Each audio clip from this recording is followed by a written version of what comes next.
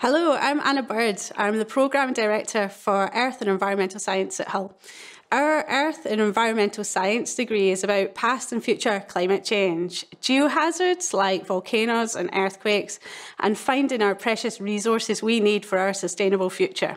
Our research and teaching is directly applicable to understanding these big picture challenges that will face society over the coming decades. So now is a really exciting time to become an environmentally aware earth scientist. My colleagues and I are a dynamic bunch of scientists who travel the world to try and understand how it works and how our futures might be shaped by it. We publish our work in leading science magazines and we discuss it with global media outlets like the BBC, and then we come back and tell you about what we've learned.